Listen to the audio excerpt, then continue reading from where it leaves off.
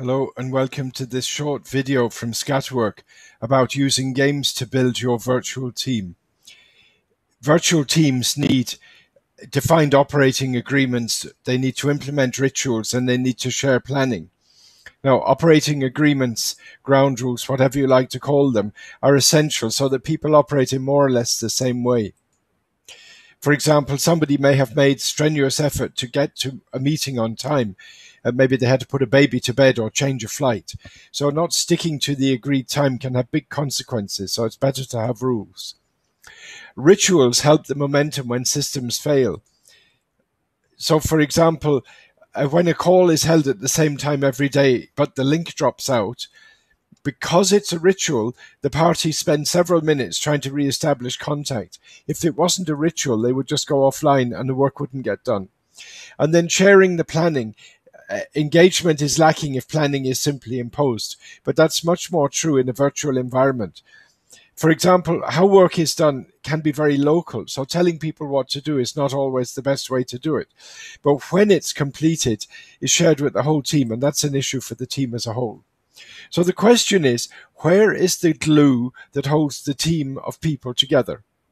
And the suggestion is that games can be used to help build a virtual team. Think of the games that people play at parties to speed up the process of getting to know everybody. And these days, there are a lot of shared applications so that several people can log in at once and use them, and they're great tools for games. So here's one. Your virtual team needs to introduce its members to other. Think Facebook terms.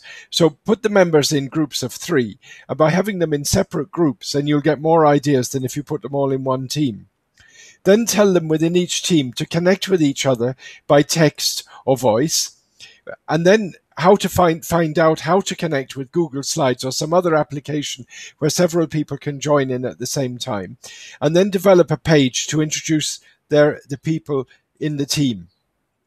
And then afterwards, bring all the teams back together and hold a competition to select the best page.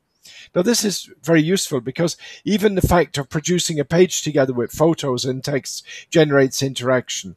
And the interaction, notice, cannot even start without real-time communication.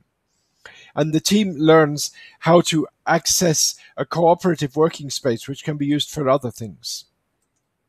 So if you find this interesting, remember that Scatterwork supports project solutions for virtual teams, and the contact details are on this page. Thanks very much.